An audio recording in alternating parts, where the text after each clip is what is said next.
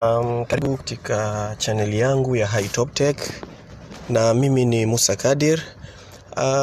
Jinsi ya kutumia application ya Kikuu ndicho nilichokuandalia kwa leo, na kabla sijaendelea ni kufahamishe nini Kikuu. Kikuu ni application ya Kichina kama zilivyo eBay, AliExpress na Alibaba, ambayo inatumika kununua vitu mtandaoni. Ingawa jina lake linafanana na Kiswahili, lakini si Kiswahili, ni coincidence tu.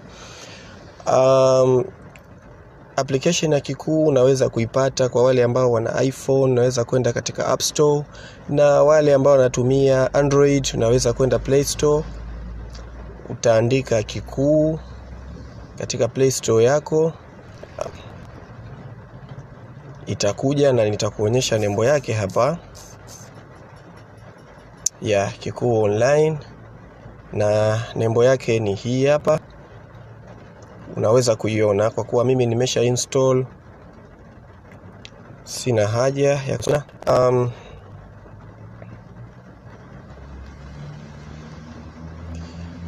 Application ya Kikuu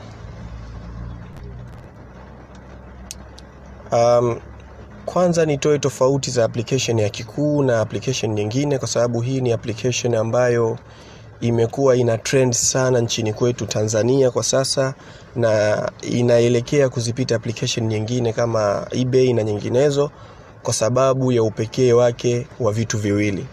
Fahamu kwamba Kikuu, kupitia Kikuu una uwezo wa kununua kupitia mobile banking system, nikiwa na maana Tigo Pesa, M-Pesa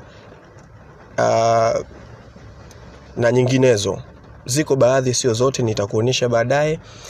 Hivyo watu wengi kwa kuwa hawapendi au hawana Visa card, Mastercard na zile process nyingine, imekuwa rahisi kwa wao kutumia Kikuu kwa sababu wanatumia tu Tigo Pesa kununua, imekuwa ni rahisi. Lakini upekee wake mwingine ni kwamba ni tofauti na application nyingine katika delivery. Application nyingi wana deliver posta, lakini hii mfumo wake wa delivery ni mmoja, na wenyewe wanakuletea mpaka nyumbani. Watakupigia simu kwa sababu katika address yako utakuwa umeweka namba yako ya simu, na watakupigia, watakuletea home bila ya extra charge yoyote. Hii ni application ya Kikuu. Unaweza kuona hapa vitu vingi ambavyo unaweza kununua, na vyenyewe vina bei ya Tanzania, utakuta T-shilling, na mara nyingi karibia bidhaa zote hazina shipping price. Kwa hiyo bei utakayokuta hapo ndiyo bei utakayonunua, na mpaka mzigo wako utaletewa nyumbani. Unaweza kuona hapa mfano kwa application hizi za kununua online zinahitaji vitu viwili katika registration: taarifa zako binafsi na taarifa za usafiri, yani shipping information, kwa maana location, nchi, mkoa, wilaya na namba yako ya simu. Hivyo vitu utaviingiza katika registration. Utakuja kufanya registration, lakini leo silengi kufundisha kufanya registration, nataka kuonyesha jinsi ya kutumia tu, lakini nitaonyesha registration yangu nilivyofanya na baadhi ya taarifa nilizoweka. Unaweza kukuta hapa kuna namba yangu ya simu ambayo naitumia, nchi yangu, ndani kuna mkoa na vitu vingine, email na taarifa nyingine muhimu. Then watakudai address. Utakuwa umemaliza VIP 1 kwa sababu wana level. Mimi niko VIP 3, nimebakiza moja tu, VIP 4. Kwa upande mwingine kuna kitu tunaita wishlist, ambacho karibia mitandao yote wanakuwa nacho. Tofauti ni majina. Wishlist ni vitu ambavyo umevipenda. Sometimes unaweza kukuta kitu umekipenda na bei yake ni nzuri, lakini huna pesa. Ili baadaye usije kupata tabu kukitafuta, una click, zinaka katika listi maalum. Siku ukipata pesa unataka kununua, utakwenda katika ile list, utalipia tu hata kama ni baada ya mwaka. Hivyo Kikuu nao wana hiyo wishlist. Mfano hapa katika hii simu, tuangalie katika hii simu hapa, utakuta kuna kikopa chini upande wa kulia, Ukiklik hicho kitaingia rangi nyekundu, ni kwamba nimeichagua katika wishlist, na baadaye nitakuonesha itakaa katika wishlist zangu. Hata hii flash nayo ipo katika wishlist, ndio maana kuna kopa hapo na vitu vingine. Wacha niende katika akaunti yangu my Kikuu, wishlist. Utaona hapa hii ya kwanza ni ile ambayo nimeclick wishlist sasa hivi, na hivi vitu vingine ni katika wishlist ambazo nimeziweka, ni vitu ambavyo nimevipenda lakini sijanunua. Ukasearch kitu ambacho unataka kununua, ambapo ni hapa. Unaweza ukaandika kitu chochote tu, maybe iPhone,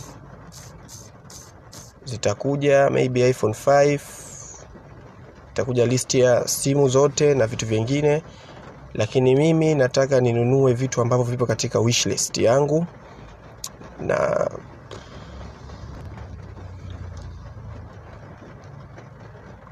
wishlist yangu hapa juu, na nataka kununua screwdriver.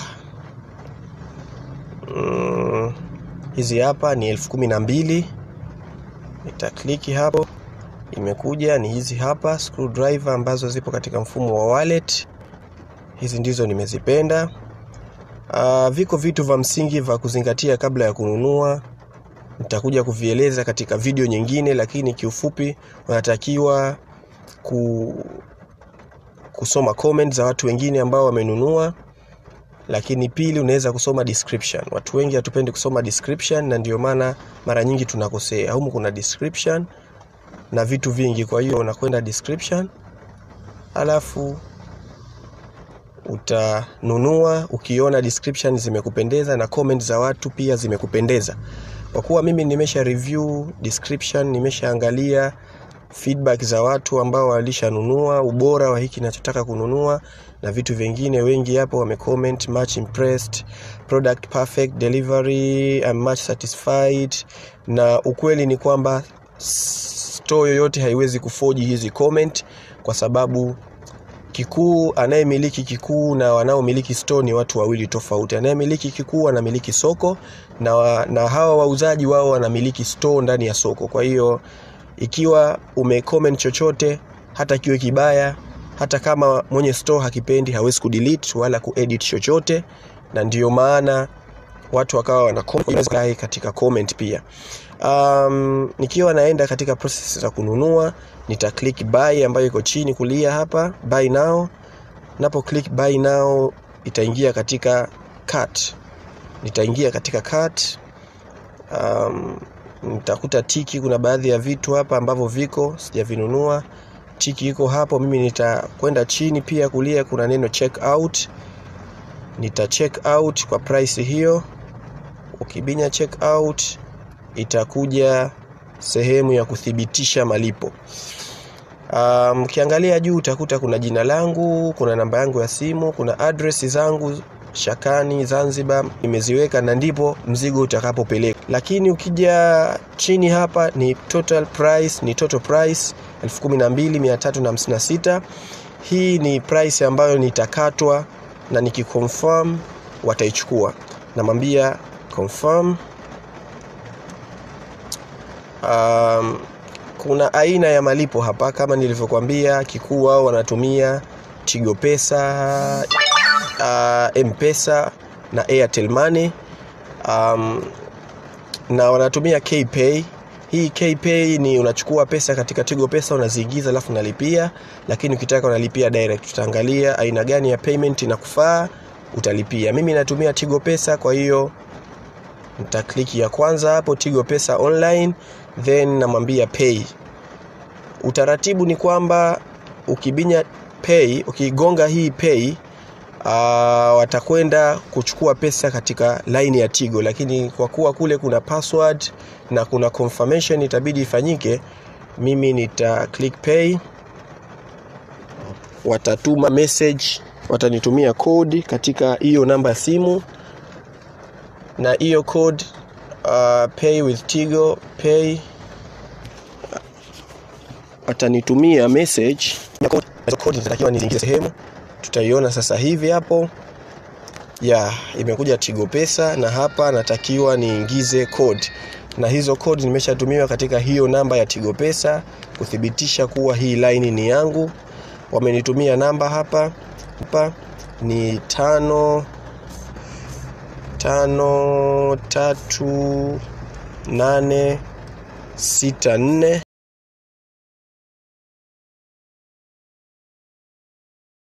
na hizi namba zinabadilika. Nikimwambia next, kama namba ni ndizo itanipeleka mbele, kama sizo itakataa. Hapa inaonesha kuwa nimefika sehemu ya mwisho ya kuconfirm kupitia Tigo Pesa. Ninachotakiwa kuingiza namba zangu za siri za Tigo Pesa ili muamala utoke. Kwa hiyo nitaweka namba zangu za siri hapa, ambao hii ni hatua ya mwisho. Nikimwambia confirm, salio litakuwa limetoka kutoka katika line yangu ya Tigo, na nitatumiwa message ambayo itaonesha ni amount kiasi gani wamekata. Kama nitakavyokuwa safiri au wenyewe wanaita logistic, utagonga sehemu ya juu huku imeandikwa in transit shipping. In transit shipping ni eneo ambalo vitu umenunua na vitakuja.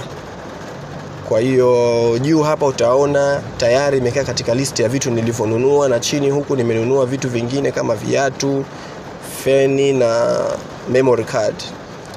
Kwa hiyo inaonesha kuwa nimeshanunua na nitasubiri. Pia kuna kitu kinaitwa track, na hii track inawekwa ndani ya masaa 24 mpaka 40, ndani ya masaa 24 au chini ya masaa 24.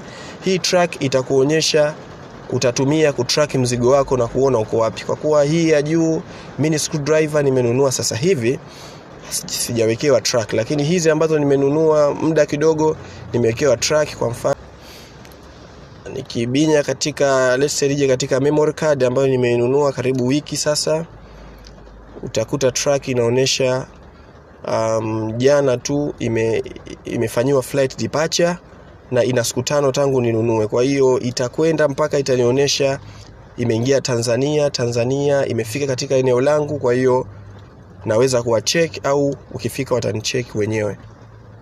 Asante kwa kunisikiliza. Kama ni mara yako ya kwanza, usisahau kulike na kusubscribe video yangu, na kama kuna comment unaweza kutuma comment.